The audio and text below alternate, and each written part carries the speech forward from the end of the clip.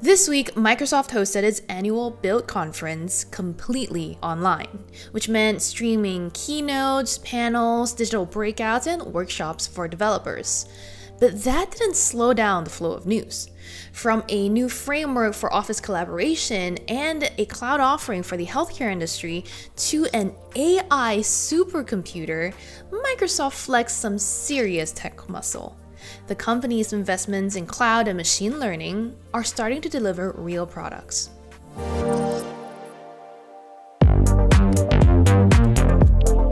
Businesses continue to be the main target of its software offerings, things like Outlook, Office, SharePoint, and Teams, and Microsoft has been continuing to make its 365 services more powerful. It announced Fluid Framework last year, promising a collaboration ecosystem that does away with distinctions between Excel spreadsheets, Word documents, and PowerPoint slides altogether.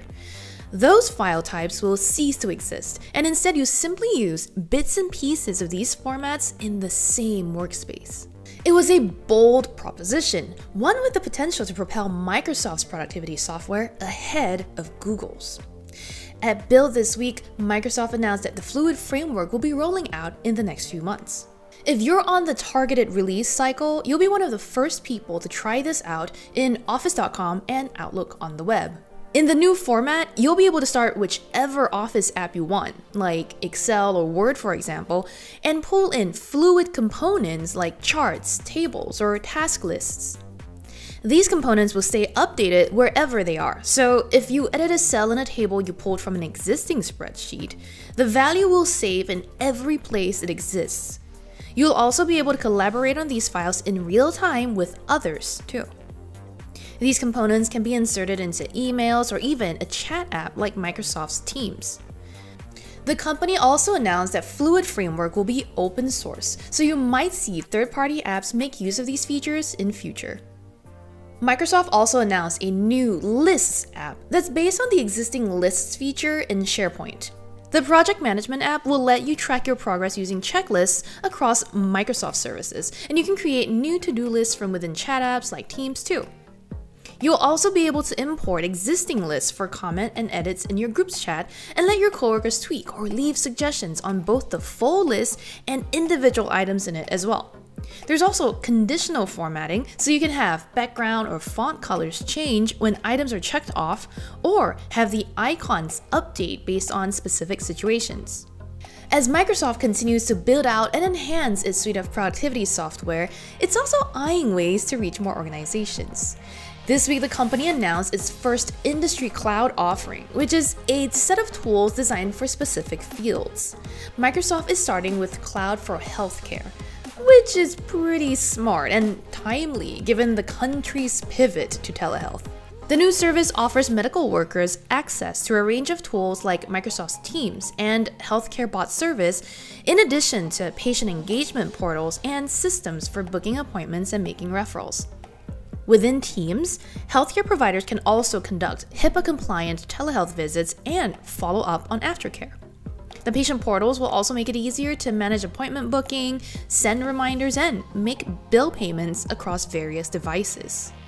Providers can also use Cloud for Healthcare to reach out to patients with preventative and care management programs.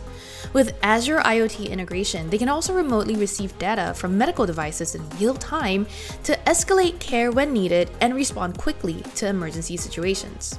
It all sounds like a comprehensive, well-rounded way to manage most of the aspects of running a healthcare business, which, given how fragmented America's infrastructure is on this front, is welcome news.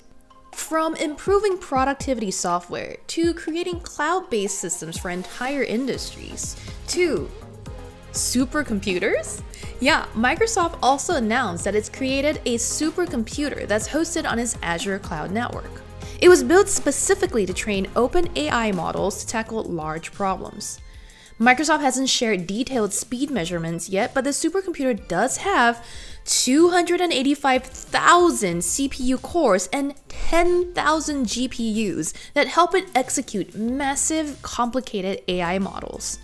That should make it one of the 5 fastest systems in the world.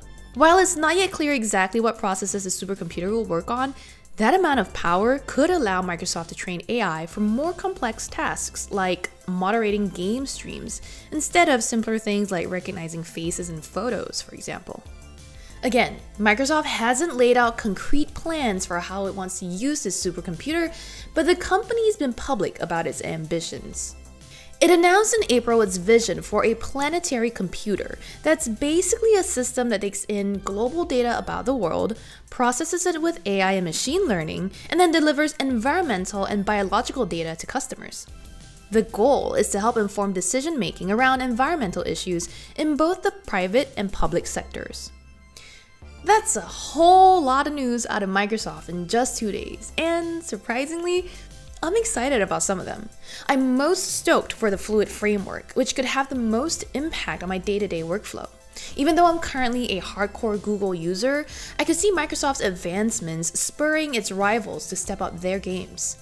I'm also intrigued by Cloud for healthcare and what it could do for medical workers and organizations everywhere.